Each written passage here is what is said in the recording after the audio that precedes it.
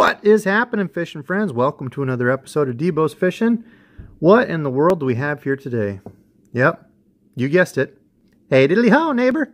It's the NED Rig. That's right, fall is here, winter's around the corner. This is a deadly bait this time of year.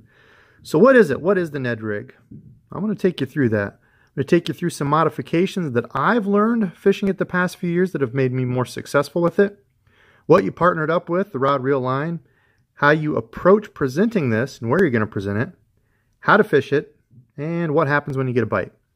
So the NED Rig, simply explained, it's two pieces. The jig head and a soft plastic. Now the jig head, there are a few different ones you can use. They're all going to have the same qualities though, or the qualities that you should look for when you're selecting a jig head. They're going to be a moon shape or a rounded shape. And those shapes lend themselves very well to standing up. Now, probably the most popular soft plastic to put on these is the Z-Man Elastec NED Rig, the NED TRD. This bait is awesome because it floats and it will present your NED Rig like that. Now, I'll get into it later, but you can also use a Senko style bait, but just be aware that a lot of those are not going to float. So, you want the rounded head, so on the bottom it lends itself to floating up, rocking on that head really well. They're also going to be small light wire hooks. We'll get into that, but you don't want a big, huge, fat 5/0 hook. You want a lightweight hook to go with your lightweight line and setup. Okay, so those are the jig heads you'll be looking for. Now the soft plastic, as I said, I usually go with the Z-Man Finesse TRD. This is the 2.5 inch, where there also comes in a 4-inch, the larger bait. Now most people believe the bigger the bait you fish, the bigger the bites you're going to get. I've had success both ways. I've fished the small one and caught, 3-pounders. I've fished the big one and caught little tiny fish that were just barely bigger than this bait. So it really goes both ways. Really, it's going to depend on what you have confidence in, your lake, your fishery, what works for you. So those are the jig heads. Those are the plastics. So what are some modifications I do to these? Let's take a look. All right, so modifications. There are two main modifications that I've been using that have helped me a lot when fishing the NED Rig. So the first one isn't as much of a modification as it is a money and plastic saver. So this is the back end of a Senko, 5-inch Senko. Normally my 4/0 hook would be up here, and this is where the hook point normally would be coming in on my Senko, and that part gets, tore up. The top half of it, where my hook has been tore up from catching fish. So I just take that back part of it, cut it off, and if you look, it's the perfect imitation for a Senko. Now, notice that these are made of completely different materials. The NED TRD is extremely stretchy. The Senko is not. If you pull that, it's got so much salt in there, it's going to rip apart. Now, this does have its place. When I get to the ways to fish it, the Senko style bait works just as well, if not better, than this in some ways of fishing it, and I'll go over that. So that's the first little modification or hack that I use. Save your old Senkos and use them for NED rigs later in the year. So that's number one. Number two, this was something I learned from Brian Latimer. I wish I could take the credit, but I cannot. I saw it on one of his videos, and it is awesome. So the NED Rig, when you fish it around trees or rocks, sometimes it can get hung up. So the way to fix that is to rig this weedless. Now this only works with the Z-Man Finesse TRD or any of their TRDs with the Elastec because of how strong the plastic is. So I'm going to run my hook up through. Okay, just like that. Now this is only to get the line threaded on. So I've got some 8-pound line here. I'm going to put the line just under the barb of that hook. I'm going to bring my plastic up over it, like that. I will do some movie magic and get a knot tied on this. Just like that, we got our knot. Thank you for some movie magic there. Okay, so the reason I've done this is because you will slide your NED Rig down onto the top of that hook, onto your jig head, and you're going to take the back part and rig it just like you would a Texas rig, like so. And what that gives you is a weedless NED Rig. Now, this is awesome for rocks because when you're going along, it's not as apt to get stuck in the rocks when that soft part hits. The soft part hits and it just kind of rolls and pulls through. Now, as far as sitting on the bottom, it's still going to sit up like this, straight up, as long as you're using this Elastec. And as far as the bite, I've got that so it's just barely sticking out there. This is awesome for rocks. That head bounces off. It's a very cool little modification that will help save you some baits. Okay, so you've seen the two modifications that I use. Let's go ahead and move on to, well, what's my approach? First, let's talk about trees and brush. The NED Rig is a great bait to fish this stuff. You just have to be careful and remember your approach. V's for trees. I'm not going to be throwing over real deep into the, the midst, the real thick stuff, because I'm only fishing, if I can get away with it in open water, 4-pound line, 6-pound line is a go-to, or 8 when I'm fishing around brush like this. But I'm going to attack the V's. So spots like this where I can throw between and get out, especially if you're a bank fisherman, you don't want to be throwing all the way over the top of this. If, let's say it's just above the water here, you don't want to throw all the way over top of this, have a fish catch it here and swim down. You're over this branch, he's probably got you under branches over here. So you want to fish V's.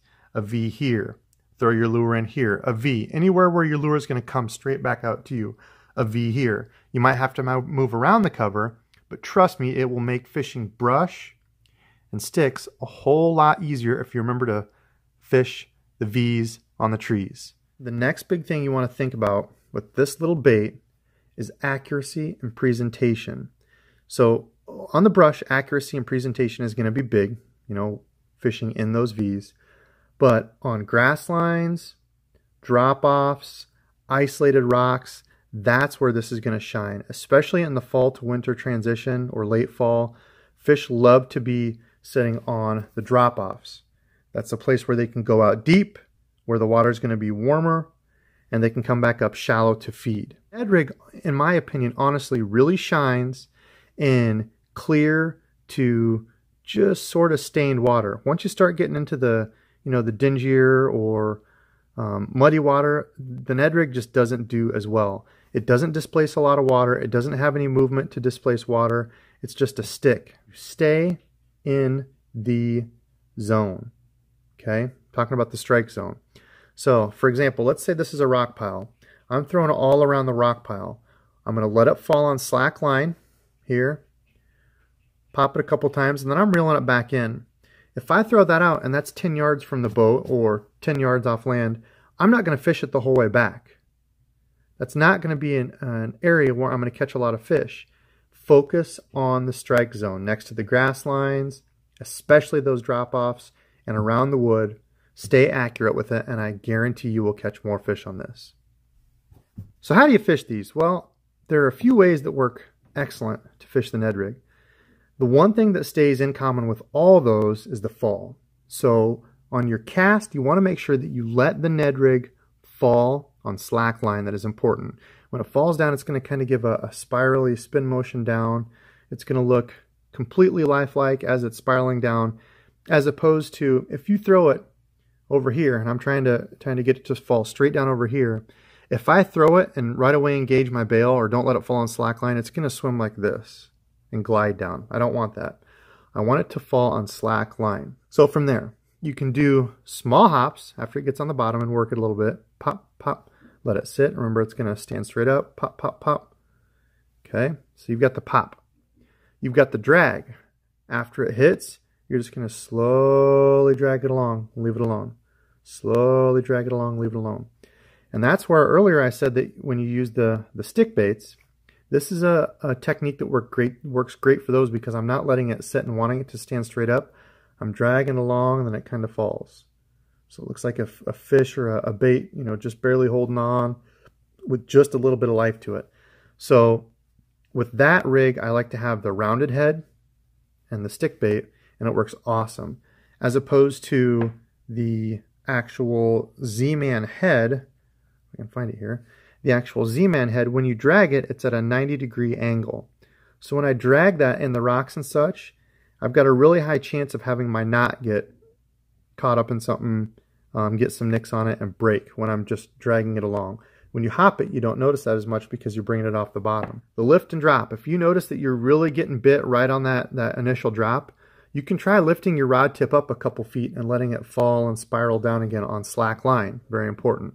Not taut line. pull it up, let it fall on that slack line before you reel or anything.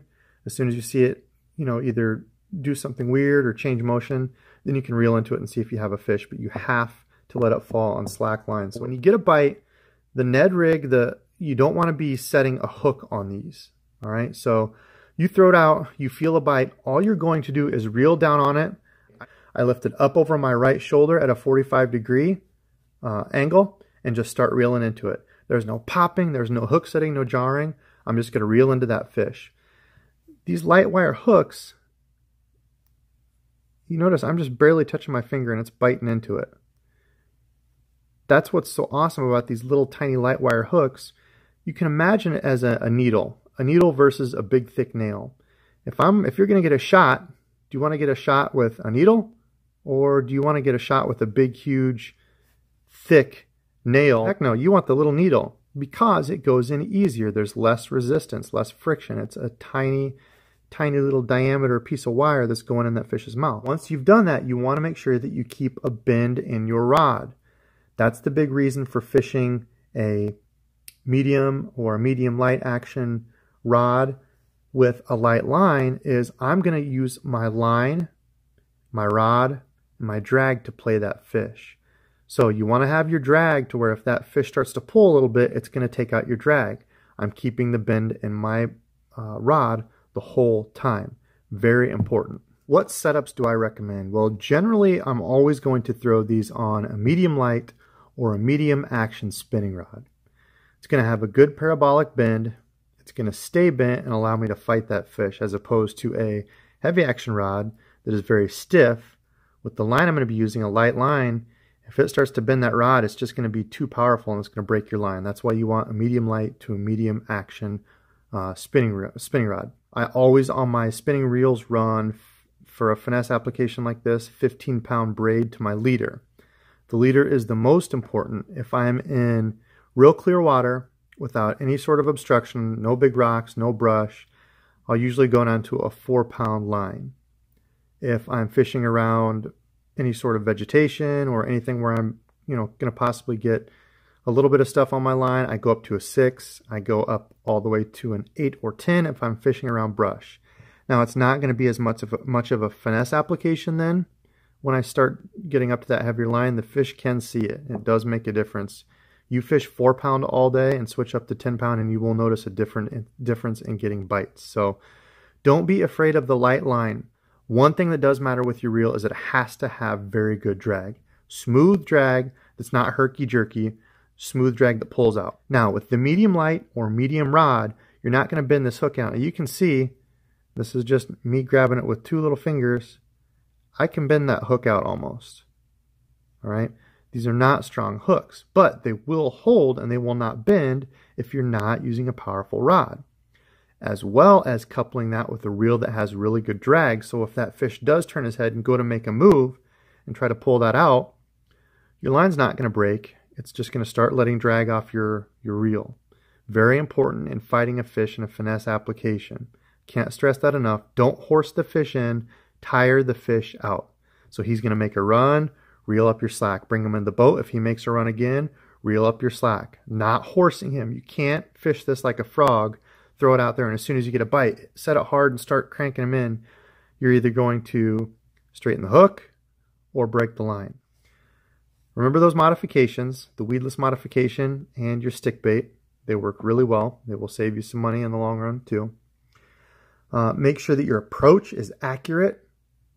You hit those high percentage areas, grass lines, wood, and especially the drop-offs this time of year, as well as any sort of isolated rocks. Those are going to be awesome, especially if you're up north fishing smallmouth. Once you get onto the main lake or out on some of those flats, oftentimes those flats are just big, huge flats of land, and the only thing that's down there is going to be a little clump of rocks. If you can find those isolated rock piles, this is killer. You will get lots of fish on it. Use it as a follow-up bait. If you're running a moving bait through there and catch a few, don't be afraid to go back over that exact same area with a finesse Ned rig, because you can get some of those cleanup fish that you wouldn't have caught before. So how to fish it? Remember, there's always going to be a slack line presentation no matter what way you're fishing it. Throw it out there and let it fall on slack line so it kind of corkscrews down. Very important. You can hop it. You can drag it. Just got to find out what works for you. Sometimes you can even reel it real slow over the rock so it kind of pops and hits those things. Just got to listen to the fish. And listening to the fish means you have to try different new things for them to tell you what they want. Once you get that bite, remember, just reel into it. Don't set the hook.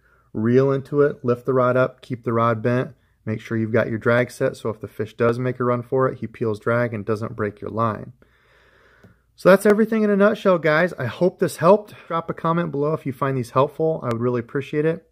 And leave any sort of comments for new videos down there. I love getting comments from people and hearing what they have to say. Drop that down there. Remember, no matter what, keep casting, guys. You can't catch the fish if you're not casting.